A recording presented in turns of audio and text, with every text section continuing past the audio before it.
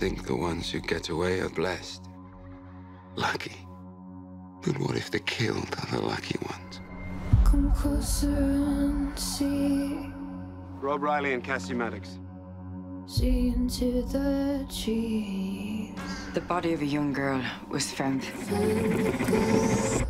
Is this something to do with the others? Or you can. 21 years ago, 3 kids go into those woods. Only one comes out alive.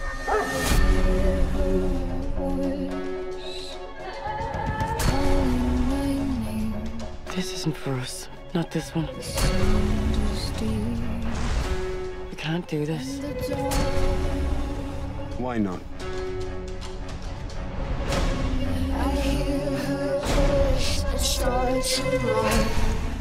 Because it's about you. Into the trees. You and me. Into the trees.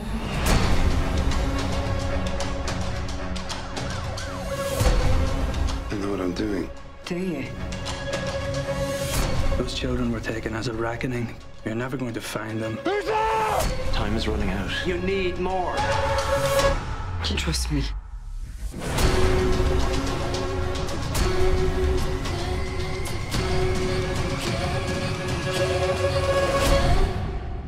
There are things I should never have done.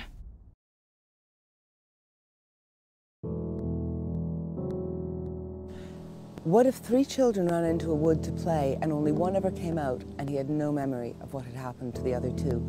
And what if 20 years later he was a murder detective and another murdered child drew him back to that woods?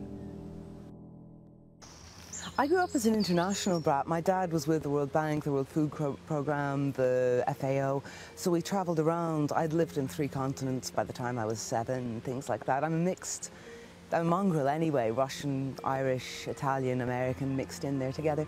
So I think that actually does have an influence on the way I ended up writing, because when you grow up like that as an international brat, you can almost belong just about anywhere, but you never quite 100% belong anywhere. I think there's actually an advantage to that in some ways as a writer, because I know Dublin really, really well, but the fact that I'm not 100% pure Dubliner, I wasn't born and brought up here, means that I notice things that native Dubliners take for granted. You can pick up on things.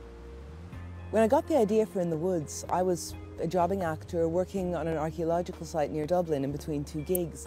There was a woods near the dig, and one day my mind was wandering and I just thought, what would happen if 3 children ran into that wood and only one ever came out? What would that do to his mind? And I scribbled down the idea on a piece of paper and went off to do the next show and forgot all about it. But then a year later I was moving flat and there's this piece of paper under all the phone bills, and I thought, I really want to do something with that idea. I think being an actor is actually pretty good training for being a writer if you write in the first person, which I do, because in both cases what you're doing is you're trying to create a full 3-dimensional character who will engage an audience's interest and then bring the audience on a journey with that character into that character's world.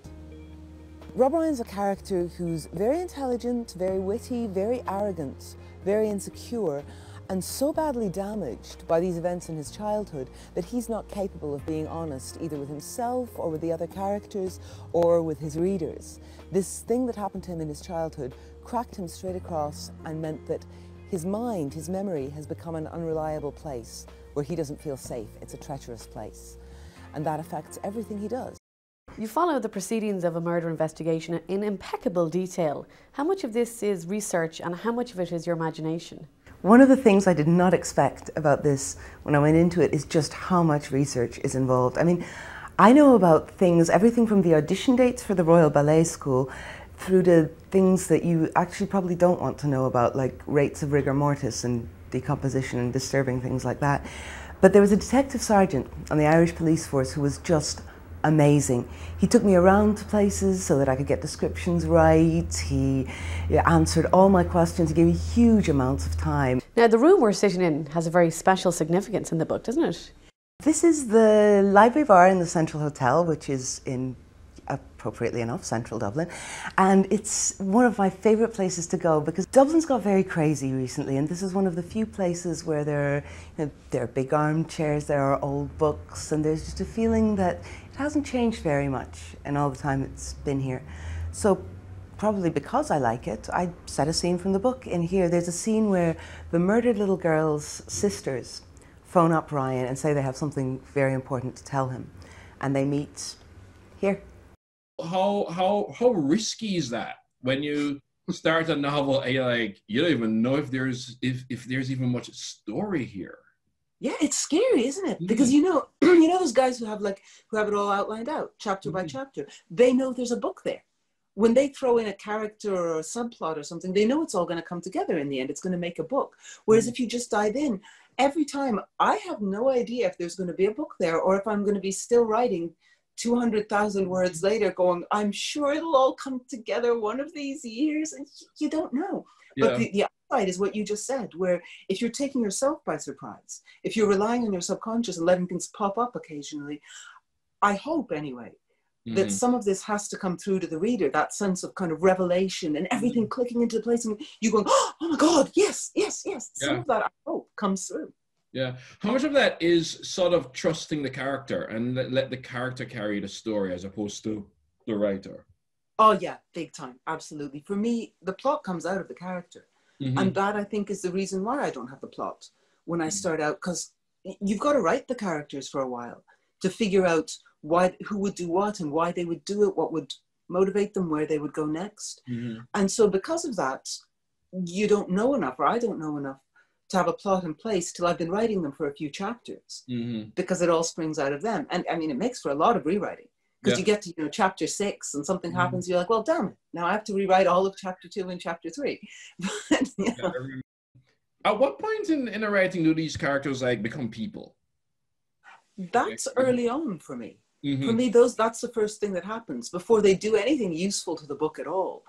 And I don't know how much of it is deliberate, but I definitely want it to work that way, because if they don't become people, that's when you find yourself forcing them in a direction that may or may not work. And you can always tell a plot that somebody has forced in the direction that they wanted it to go, because it feels artificial and the characters feel out of place and uncomfortable and like they're wearing somebody else's clothes the whole time. So I'm okay. It does make for things maybe unfolding a little more slowly, because you have to let the characters find their feet first. But I like books like that. I like reading books like that. There is so much research, and research doesn't always mean the big books and so on. It's also researching the boring stuff, and it's researching stuff which I quite love doing, because I also really love to not write. Oh yeah. Do anything else? Does the oven need cleaning? Maybe you should brush the cat. Yeah. Oh my God. I'll brush the cat again. That's not my cat. But it needed brushing right now. And the thing that really impressed me first in Broken Harbor and in all the others is the detective work. It's not super heroics, but it's pretty heroic. And it's also really real. Which is of course another research question about how much of this procedure, how much of that did you have to sort of pick up, learn, observe? How do you go about getting into the lives of cops and detective work and that process? Well, I'm lucky. I know a retired detective of the Garda Síochána, the Irish police force, who he's really generous with his time, and he's also a talker, right? In good Irish style. So he was, sorry? The retired cops are big talkers. Yeah. Well, thank God for that. My God, he saved me from making a fool of myself I don't know how many times. Because it's not just that he answers my questions, because the thing about doing research on something like this is you don't even know what you need to ask. So I will buy him coffee and he just tells me stories. And that's how you get not just the answers to the questions you had to ask, but the atmosphere, the feel. What do cops prioritize? What do they find worth talking about? What are the stories they tell? How do they get retold? How's the dynamic work between them? And he'll do things like, I'd ring him up and go, what would you do in this situation? How would you interview this suspect? And he would do a quick demonstration over the phone using me as a potential suspect. And so you get a chance to oh my God, how it blows you back, having them switch into cop mode.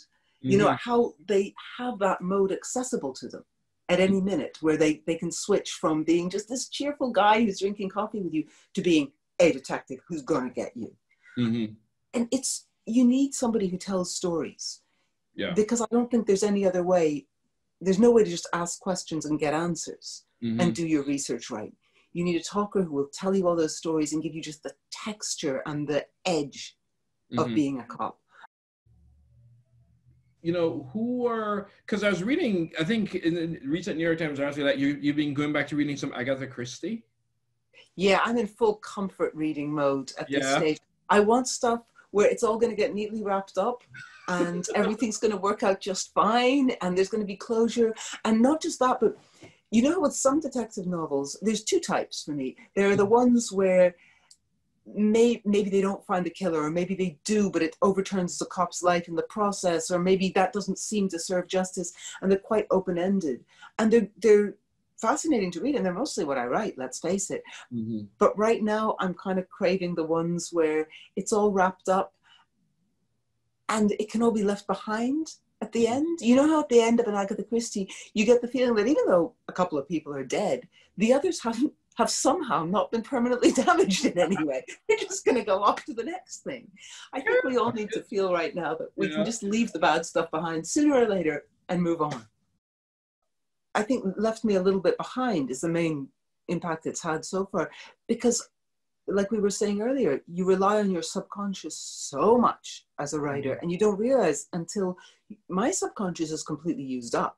I reckon probably most of us are the same. All my bandwidth is working out how to do today in a way that's safe and healthy and balancing those things. And do I have enough sanitizer? And yeah, my subconscious is just this smoking wasteland.